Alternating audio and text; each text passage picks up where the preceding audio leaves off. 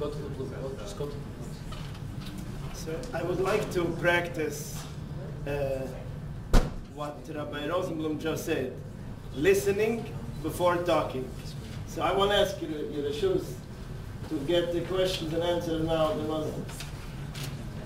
After the speeches, just open it for questions. Rabbi Rosenblum.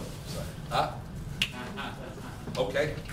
I am here tonight, Poshet, first and foremost, very close friend of Rabbi Rosenblum, and he asked me to join him tonight, and Rabbi Sibek. Poshet, I am decided to take it on because even though I'm not involved in the details, but I know that this Moised, this yeshiva, recently started, refreshed, and is putting in a lot of koiches to make it the best program. And I Poshet came to congratulate you, the staff and the parents, and to give you chizik and to tell you that you're doing great work and that you should have a lot of atzlacha.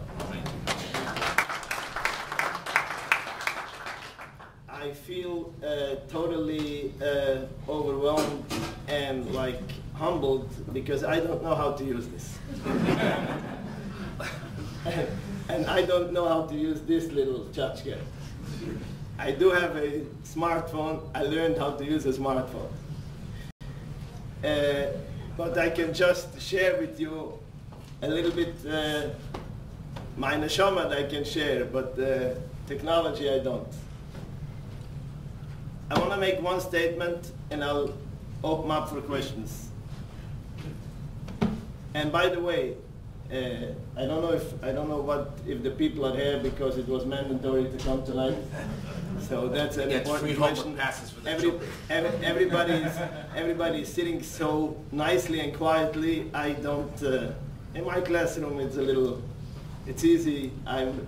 You can be relaxed. It's okay. You don't have to be up so tight. And I tremendously enjoyed some of the things that both Rabbi Sibek and Rabbi Rosenblum said. I have a lot of comments. That's why as I was listening to them, I had so much to share. So I decided I'm going to leave it up to you. But one thing I will say. 2 reasons why usually parents come running to an evening of chinuch. So if it's just an administrational thing, so that's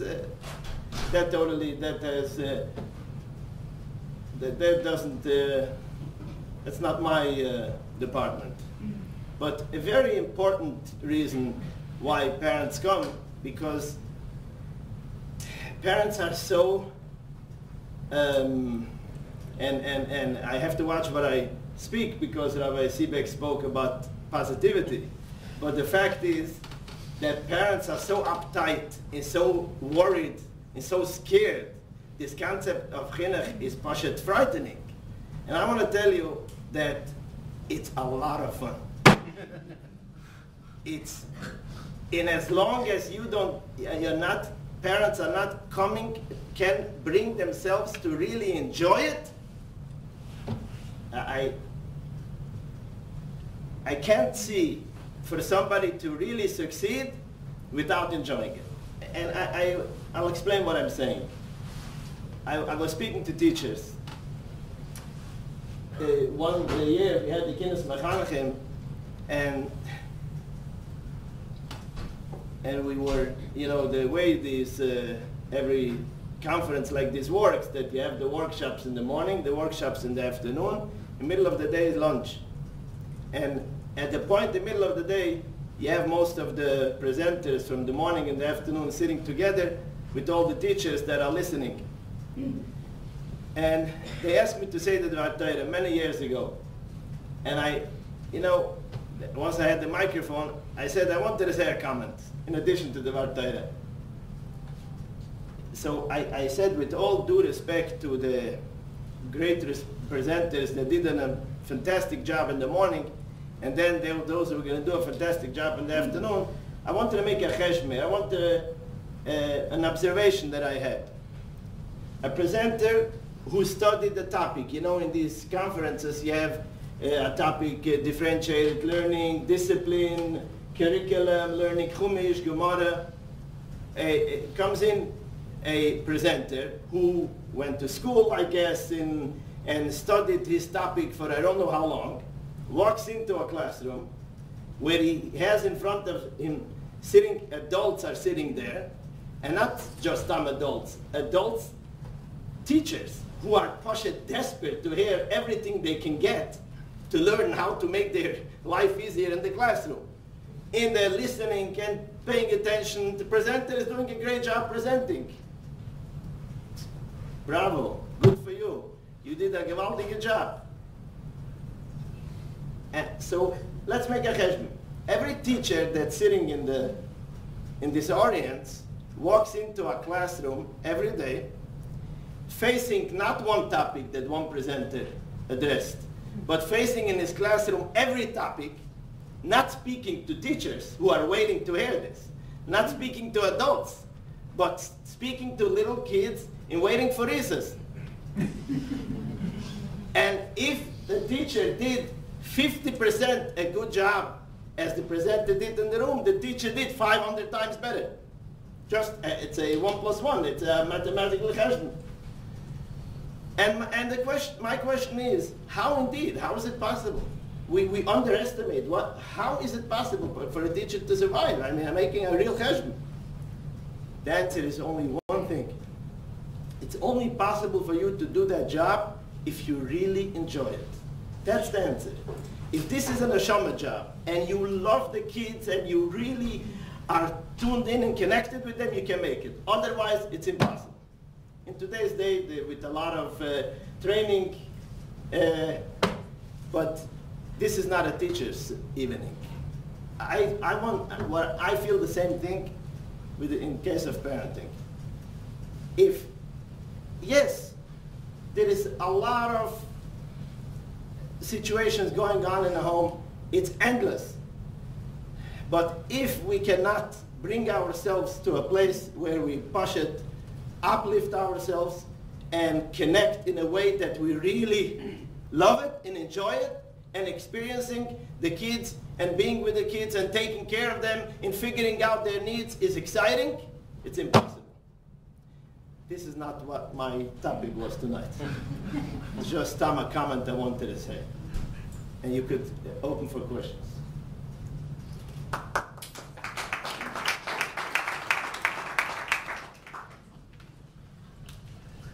But if you want to ask, I'll talk. As long as you leave. You see, I told Rabbi Rosenblum I want to speak last. And the reason why, because I walk into a place, I can't, it's very difficult to prepare. I didn't know the setting, who is going to be here, mother's father, I didn't know the details. So I figured I'll be here. I'll figure out what's happening. I'll get the crowd.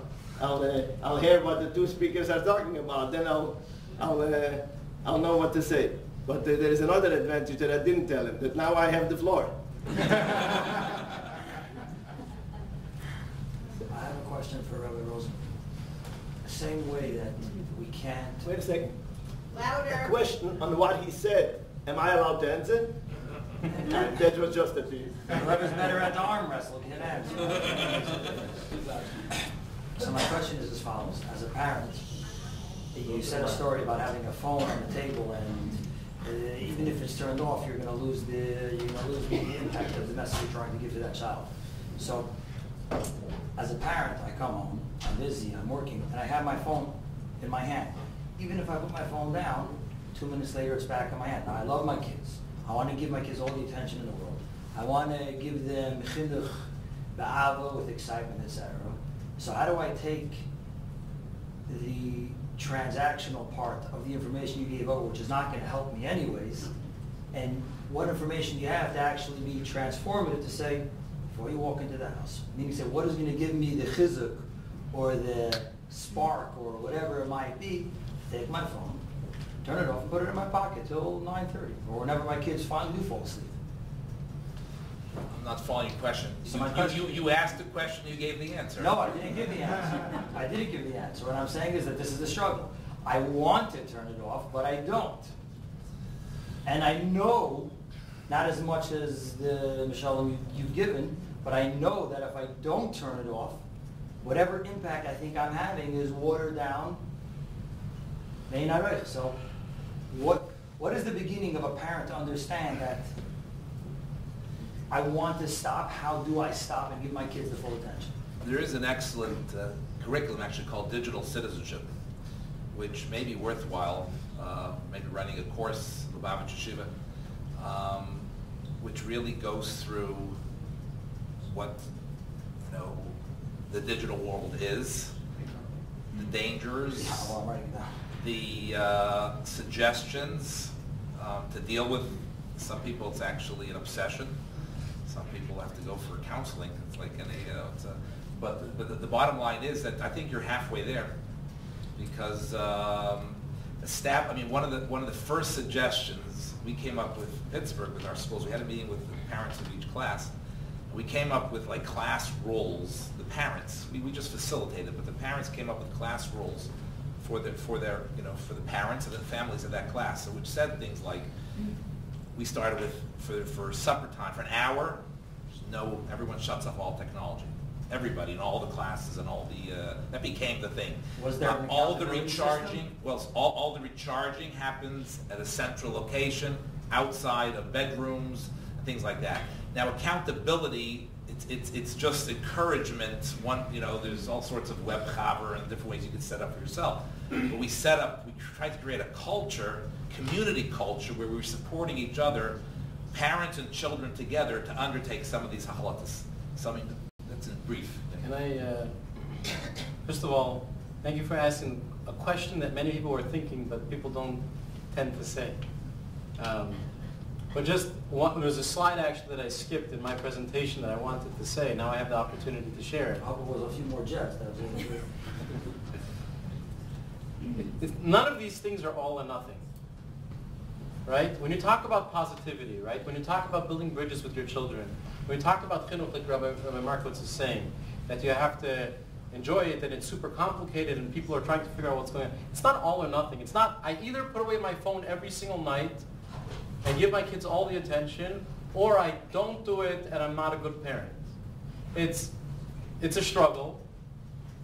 Phones are designed to be like slot machines that are addictive. It's a hard thing to do. And we live in a world with tremendous amount of stimulation around us. Our kids also want to see what's on our phone or on their own device or whatever else is going on, right? When we come home, we have to say, I'm going to do something, and I'm going to do something more. And it's better for us to say that I'm trying, and I'm going to try and do more and be encouraged by my success than to beat myself up. And that's one of the dangers, I think, Markowitz was talking about going to a Kinus Mechanchim. When you go to these conferences, one of the things that happens to a lot of teachers is they sit down and say, "Oi, another thing I'm not doing in my classroom." And they spend the whole day feeling bad about themselves. But really you have to walk around when it comes to this field, because there's so much to do, and there's really no end. And you have to say, I'm just going to do as much as I can, and I'm going to be encouraged by my success and do more. So, thank you. I will also thank you for the question. I'll take it over to a bigger, this is a perfect example of what I'm trying to bring out. And I'll give you now more practical examples to explain. In everything there is a goof and there is a neshama. So you asked the question, Rabbi Rosenblum answered you that there is a digital, I can't repeat it, digital citizenship. Fine. So everything has, I like very much what you said, the transactional and transformational. This is why I need to come to these, I need to learn these English terms, it's gewaldig. Okay?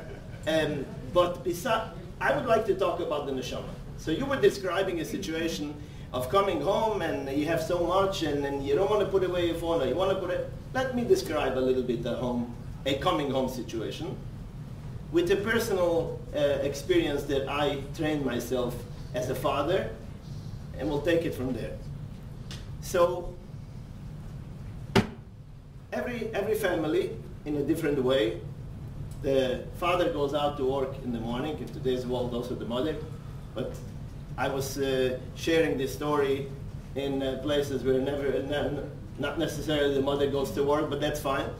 Father goes out to work. We don't have to elaborate on the tremendous difficulty that could go on in a day for a man going to make parnasa and making business, and how many things could go wrong or even going right. And it's covering the bank, and it's a day of work that you could push it, all your koiches is being taken out. In the meantime, the mother, especially if she goes to work or if she is home, she's busy cleaning, taking care of the baby and cooking. A full day of work. 3 o'clock comes around and the preschool kid comes home. Crying, kvetching. 4 o'clock, the elementary school, primary school kids come home. That my teacher was not nice to me, my friend bothered me. 5 o'clock, the middle school kid comes home, totally in anger. He's like, after all day of, the mother can't wait till the father comes home and takes over. She's there a whole day, cooking, cleaning, washing. She can't wait. The father, who works hard all day, bringing parnasa, is waiting to come home and be served supper and go in and read his paper or whatever he should do, right? Now everybody here is right, because the mother is right and the father is right and the kids are right. But what happens is that at that moment, when the mother waits for the father to come home, and the father waits for the mother to serve them, and the kids wait for their parents, at that moment is an explosion. And it's not funny, by the way. It's real. This is real life. Every day it has a different shape and a picture, a different tziyur. But it's real, right?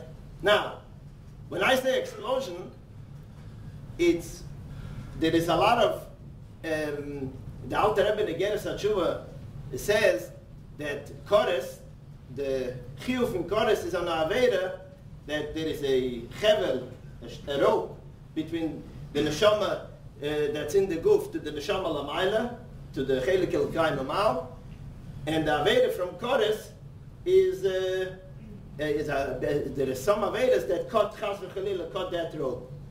But then the Alter Rebbe says also there is sometimes a lot of small. Each rope is put together from a bunch of strands, and each small aveda is cut through the little strings, and then chas v'chalila from a bunch of small avedas can also. So what happens in our homes is that not when I say there is an explosion, this picture that I gave before is, it doesn't happen every day a chorus explosion, total cut, but the everyday building up these kind of feelings. The kids don't feel protected and safe, and they don't know it. But as time goes on and as they grow older, the feeling becomes more real. And sometimes it's conscious, sometimes it's subconscious. But then, in the end, chas v'chalila, it's out of hand, and you can't take control of the situation. So I said to myself that, and it's all psychological. Because I started thinking to myself, and this is, our children are married, we have one child at home, so it's a different setting now. Now it's about Einiklach coming to you. But the little kids growing up, and I said to myself, wait a minute, it was all day, and I was a teacher all years, and then a principal, but you know, being in school, it's enjoying, but still takes your kishkes out, and you're exhausted. And I said to myself, you know what? The most precious thing you have is a child. And think about the baby when you cuddle a little baby. Right? Coming home, plug into the couch, and you take one kid on the one lap, the kid comes crying to you, the kid comes on your lap, the other kid comes crying to you, the other kid comes crying, and then the little one sees, he also wants to go on my shoulders.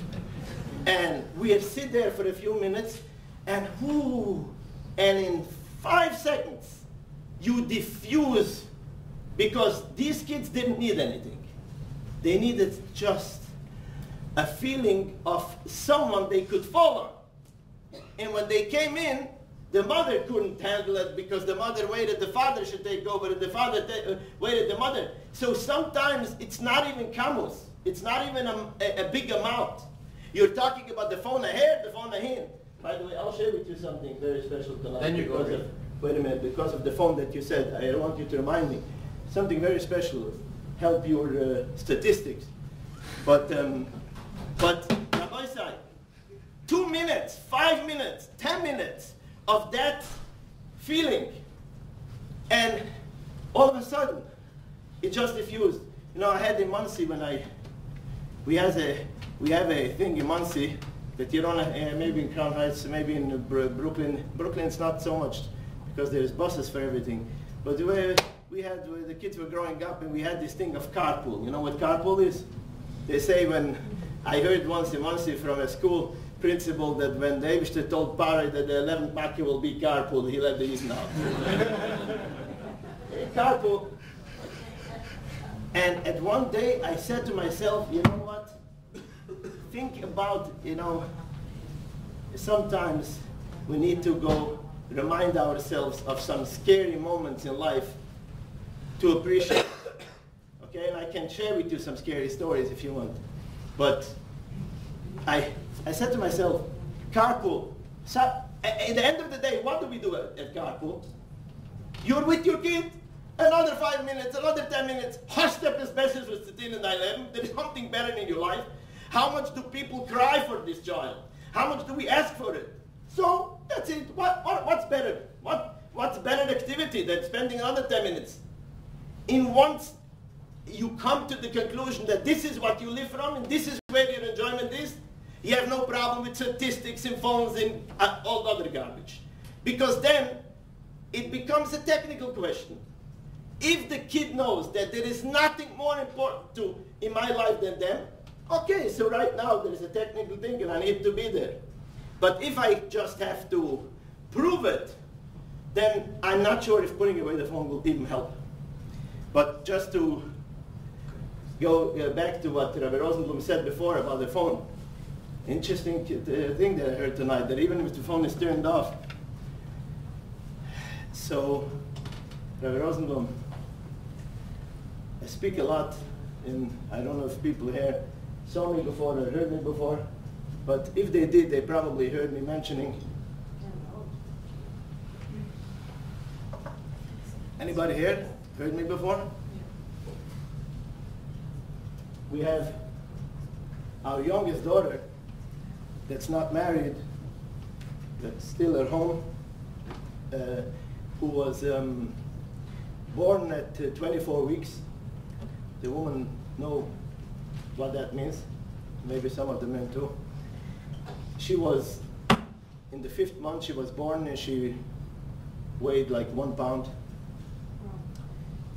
She's turning 17, Lian Hora, in a couple of weeks. And she's the most adorable kid in the world. Sorry, my daughter.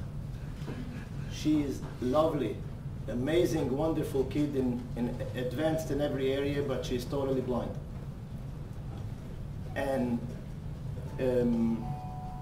last year she was actually in Beslivka for the Shabbaton, so maybe some of you, she spoke to the girls in Beslivka, and she performed a concert. She can tell me she's blind, and we really spend time a lot, and we are so connected in this. Tati, you are looking at your phone. This kid is totally blind. She, Poshet, can tell me if I touch the phone. Okay, that's it. That's because you're always on the phone. I knew Rabbi Rosen was not going to let me get away tonight. I just want to add one point, because you went to the neshama, because that's which is of course important. There's a, if you email me afterwards, there's a nice, get back to the guf for a second. There's a nice contract, or like a guide, like that you can have set up for your family along these lines, 4, 5, 6 different practical things. If you want to, that you can take a look and have a discussion first with your wife, and then at a certain point bring in the children to it, so just to help guide you. Back to the guf. And in the Chas v'Chalila, we, both of us, are, besides being very, very close friends, but we work together, Taka, in this thing, because everything needs a guf and a neshama. Because a neshama without a guf is doesn't work either. So we have to have a structure, we have to have a seder, we have to have rules, and all these rules, practical ideas and practical tips. If you have it also on paper, I see they want to give, and I would like to take a paper. But we cannot forget about the neshama, and I just want to share a story. You can ask a question. If you want to ask a question, it's open for questions. But if not, I want to share with you a couple of stories. Yes? It's actually for Rabbi Gantz's next book. The story did actually happen. My son Mendel last year was in 318, and he was very upset about something that happened in class. And he was talking to his very wise big sister who's in 2nd grade, and he couldn't stop. He was going on and on. So his sister said, well, who can you talk to in school that will help you? And he said, Rabbi Turk, I'm going to speak to Rabbi Turk about this. And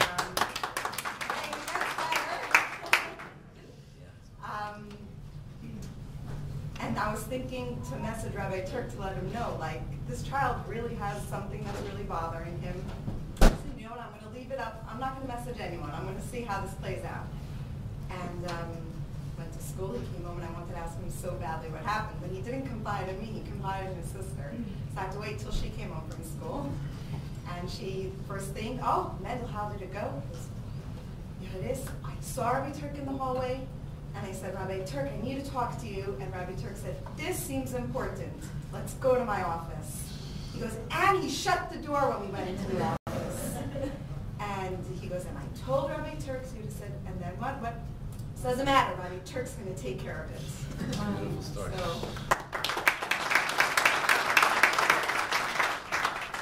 What do you tell him? You shut the cell phone off, put it in the drawer.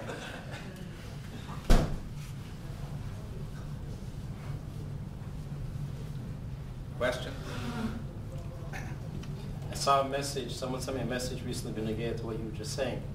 That for every problem and everything that we complain about, instead of saying, oh, I'm so tired, say, Baruch Hashem, I'm so tired. Just by changing that one word from oh to Baruch Hashem, if you try it out, it's actually very practical advice, and it's a really easy change. So just one nakuda on this topic that I was supposed to speak about, understanding your child.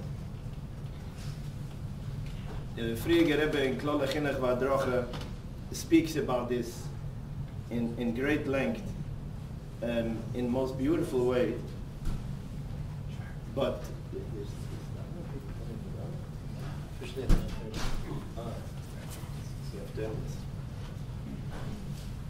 what time? 9:29. I'll say this one. We'll finish the point where there's a shul here. We have to go down, but basically, every parent. It's so easy and so normal, and we invest so much to every mother.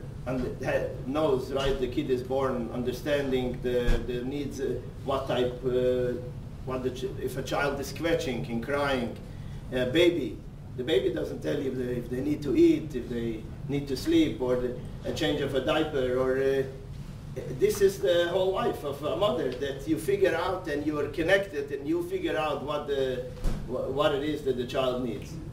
And interestingly is that so with adults, ourselves. Everybody knows and is figuring out themselves what they're good at, what type of work they should do. It's all about understanding when it comes to medical needs. The physical needs, we invest so much, but when it comes to emotional needs, the Friediger Rebbe says that understanding the emotional needs of a child is not less but more important than understanding the physical needs. So basically what happens is that the child comes over, so I'll share with you a story. So straight to the point because it's going to take too long, but the story is a story. So I come to this school and I'm told about a boy in high school who is causing a lot of trouble and is not learning, disturbing the class, and then they tell me that he has a girlfriend and he's talking to others about his girlfriend. The teacher is upset, the Amhola gets upset, the parents are upset, the parents get upset with the school, the parents get upset with the child. That triangle that Rabbi Seebeck made was, I come in to the school, I say, fish around a little bit. It turns out the situation goes like this. This is a kid who was not for some reason accepted by his friends. Now, everybody knows the Gemara, the Chazal say, Oy chavrusa, oy mesusa. The worst thing for a person is if socially they're outcast and they're being left out. This kid made every effort to try to find chen by his friends, and he was basically rejected. He found himself a girl and wanted to buy some points. So he wants to buy some points by the friends. So he started sharing with them. And instead of that, they were making even a bigger joke from him. It turns out this kid was left with no one, and just getting more involved with his girlfriend. And now his parents, which was the only place where he was still going home to a safe home, his parents got so angry why he has a girlfriend. And it was, when I came into the picture, I met the boy, and I said to the boy, Moshe, let's call him, I want to help you. And he says to me, Rabbi, I see you're so kind, you want to help me, but I promise you cannot help me. He figured, what am I going to help him? I'm going to tell him to drop the girlfriend. So I said to him right away, he didn't know how much he knows, and I said to him right away, Moshe, look, you have a relationship with your parents, there is a relationship with your teachers, there is a relationship with your friends, there is a relationship with the Eibishter, there is a relationship with your studies, and there is a relationship with the girl. I'm not bothering you. You can have the relationship with your girl. I want to help you with the other, to fix all the other. The moment he heard that, what? This rabbi, noch with the long past, is telling him it's okay to have the relationship with the girl. As soon as I said that, he opened up. The rest of the story is not negay. I can only tell you he's married, he survived, he had a tremendous hatzlocha eventually, but the point was one thing. This boy didn't want a girlfriend, this boy didn't want to make trouble, this boy was pashit, dying to get some connection with his friends, and he was lost. And nobody heard, and nobody understood, and that this is what he needs. And with just understanding because a kid is not going to come home and always tell you what an embarrassing experience they had in class. So that's why we are, the Alter Rebbe at Dome Fintani, with that I will finish, says, Moshe Rabbeinu is, what's the criteria of Moshe Rabbeinu? The Chazal say it, the Alter Rebbe brings it in the Akdom of Tanya, Sheyochel lahalech neged rucha shelechet vechad. The criteria for Moshe Rabbeinu is that he can relate and understand each individual from Klal Yisrael. Every mother and every father is a Moshe Rabbeinu to their family. That is what you can, a good thing to conclude the night with. We are the Moshe Rabbeinu from our children, and the criteria of that is to be able to relate, to understand, and to figure out what's bothering. And I promise you that with understanding, I was asked in a survey, what is the most best thing a parent could do for the chinuch of their kids? What's the most important? And my answer was, if you understand your child's physical and emotional needs, your child will be safe. L'chaim, l'chaim. I just want to say to that Al Derech Zeh, a place that before I was at Ocean Parkway and I was at Dar Menachem, there was a student that no one was able to have atzlacha with, and there was one thing that we were able. He was in a really bad place. Everything was falling apart. And the only next step to everyone was kick him out, they call his parents, whatever. And the next step was that I took him out to the store, bought him a snack, and we had a conversation. And it made no sense, because at that point he should have gotten punished. Why was I giving him a reward? But that was the only thing that reached him. The fact that someone was able to care and someone was able to say. So if you're ever in a situation where things are moving in the wrong direction, find something positive to do. It'll short circuit the whole experience, and it'll make a positive experience. I want to thank everyone for coming. I want to thank the Rabbi Moshe and Mr. Moshe for hosting the event together with the PTA. Thank you very much. We look forward to doing this again.